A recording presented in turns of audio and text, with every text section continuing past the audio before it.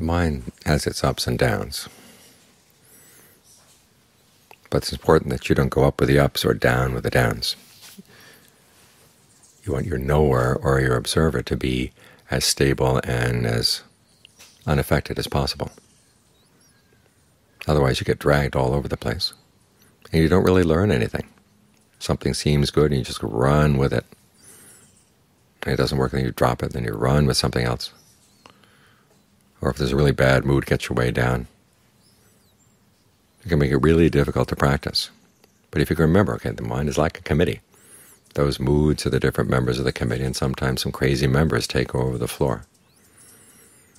You want to be the observer, the reporter that's watching the committee. And then you begin to see what else is going on in the mind besides the ups or the downs. Sometimes when there's one up, there's another down, or there's a down, there's another up. And especially you've got to watch out for the complacency that comes when things are going well, and the discouragement that comes when things are not going well. Note those are separate members of the committee. You do not have to identify with them.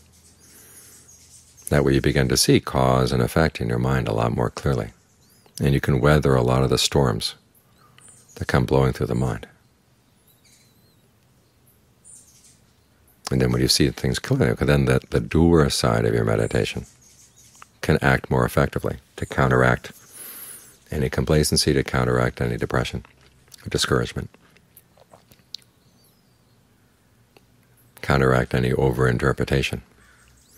And that's what keeps you safe. And this is what Ajahn Mahabua said he learned from Ajahn Mun, was that anything came into his mind he wasn't sure about, he said, just watch it, and you'll come out safe. Don't go immediately jumping on the bandwagon. Don't come to any too quick conclusions. Watch things thoroughly, all the way from the causes to the effects, and then back to what the effects do to the causes. Try to see these things as connected, and the only way you can see them as connected is if you step out a bit.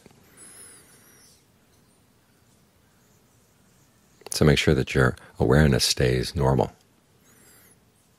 regardless of what's happening. That's what will see you through.